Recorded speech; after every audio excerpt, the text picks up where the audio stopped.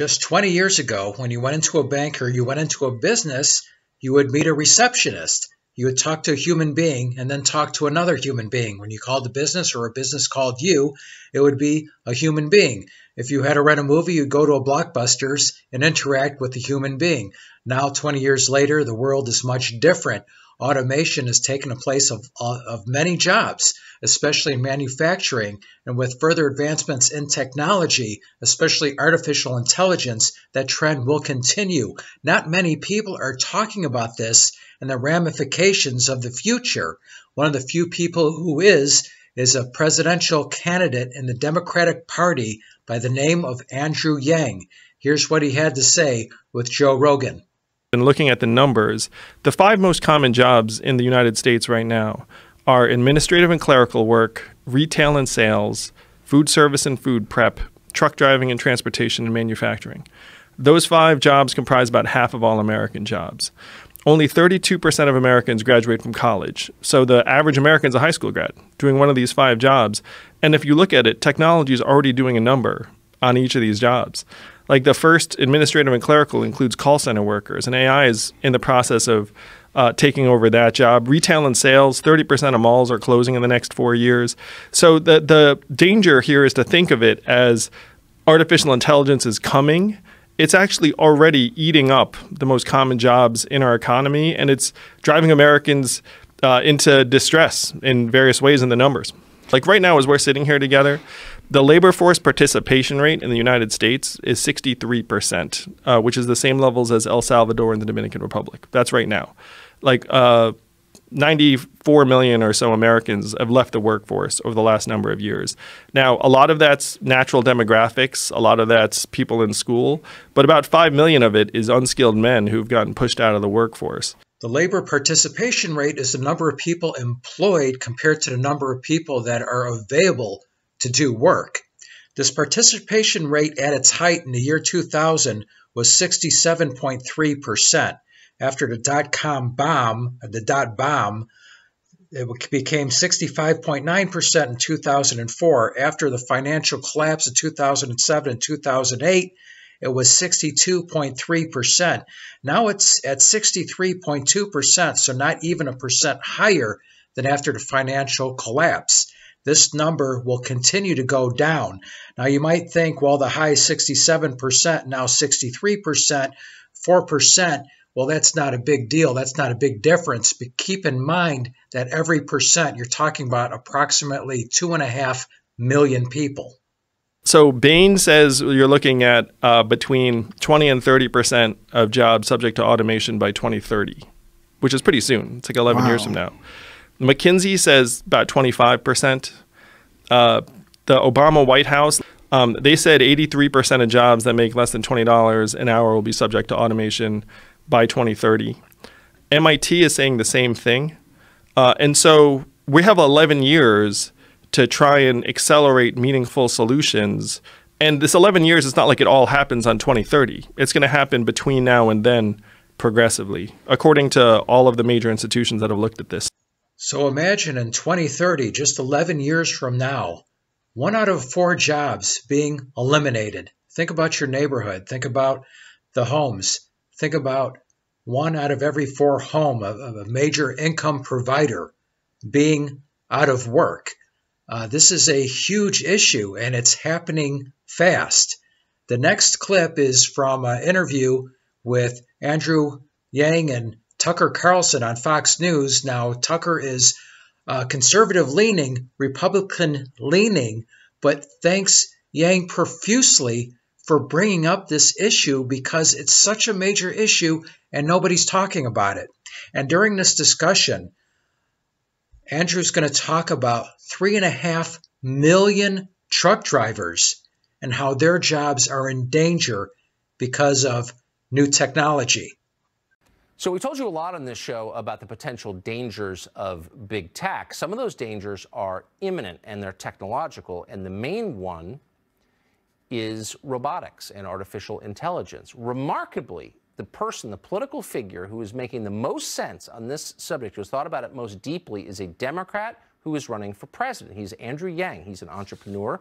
And as we said, he's a Democratic presidential candidate. He says that artificial intelligence and expanded automation could potentially cause violence in this country and that we need to do something about it right now. Andrew Yang joins us tonight. Andrew, thanks very much for coming on. And I meant that with sincerity. I haven't heard anybody in our political conversation describe the threat as clearly and compellingly as you have. Why should we be worried about automation? Well, if you look at the backdrop, we automated away 4 million manufacturing jobs in Michigan, Ohio, Pennsylvania, Wisconsin, Missouri, and those communities have never recovered. Where if you look at the numbers, half of the workers left the workforce and never worked again, and then half of that group filed for disability. Now, what happened to the manufacturing workers is now going to happen to the truck drivers, retail workers, call centers, fast food workers, and on through the economy as we evolve and technology marginalizes the labor of more and more Americans. What will be the effects of that to you? I mean, that's a massive displacement of people. What will happen once that happens? Well, as you said, I think it's going to be disastrous, where if you look at truck drivers alone, being a trucker is the most common job in 29 states. There are 3.5 million truck drivers in this country. And my friends in Silicon Valley are working on trucks that can drive themselves because that's where the money is, where we can save tens, even hundreds of billions of dollars by trying to automate that job.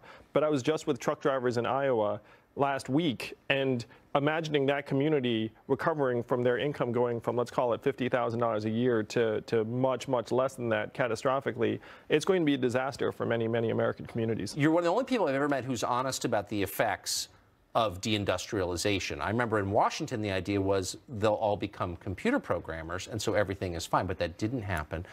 My question is, do we have to sit passively back and let this happen to the country? Well, that's why I'm running for president, Tucker, is I think it would be insane to just sit back and watch this automation wave overtake our communities and our economy. So we're not ostriches. We can get our heads up out of the sand and say, look, we get it. Artificial intelligence is real. Self-driving cars and trucks are being tested on the highways right now, and we need to evolve. We need to actually start pushing the way we think of economic progress to include how our families are doing, how our children are doing, and things that would actually matter to the American people, because GDP is going to lead us off a cliff. You know, robot trucks, great for GDP, terrible for many, many American communities. So we need to get with the program and figure out how to actually make this economy work for people. I sit with my jaw open. I agree with you so strongly. Let me ask you finally, why isn't this a central question in the campaign of everybody running for president on any side? And why instead are they talking about issues that really are kind of frivolous? Why aren't they talking about this? You know, it's a good question, Tucker. I mean, one of the reasons I'm running for president is to push this into the center of the mainstream agenda, where every candidate should be talking about what we're going to do about the fact that we're automating away the most common jobs in the economy right now. As we're sitting here together, the labor force participation rate in the United States is 63.2%, the same level as Ecuador and Costa Rica. And if anyone thinks that's where America ought to be, I mean, that number is even going to be further challenged when all this technology comes online. So we have to make America embrace this challenge of the 21st century and then try and address it together as a people. Last question. Shouldn't people who cite unemployment statistics be penalized for saying something so stupid? Yeah, we have a series of bad numbers, and I referred to GDP as one. Certainly, the headline unemployment rate is completely misleading. Yes. And one of my mandates as president is I'm going to update the numbers so they actually make sense to the American people. Yes. So we can know what's going on. Otherwise, we can't make wise decisions. Yeah, right now, again, and you know this, our life expectancy has declined for the last 3 years, first time in 100 years because of a surge in suicides and drug overdoses. How can you say an economy is healthy when our people are dying? It makes no sense literally couldn't. I don't even know what you think on the other issues, and I just support what you said so much. I appreciate your coming on. Thank you, Tucker. It's great to be here. Thank you. So much of our self-worth comes from what we do for a living.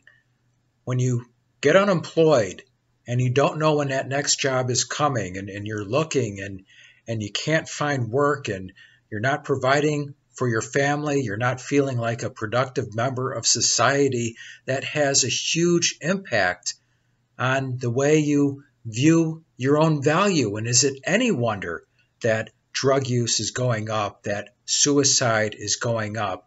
This is a major issue.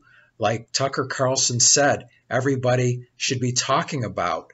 An economy built on every household having 2 members who work full-time is not sustainable. So what is the answer? Is it universal basic income? Is it putting a limit on the amount of automation to keep jobs? The change is coming, and the best way to deal with it is to manage it properly.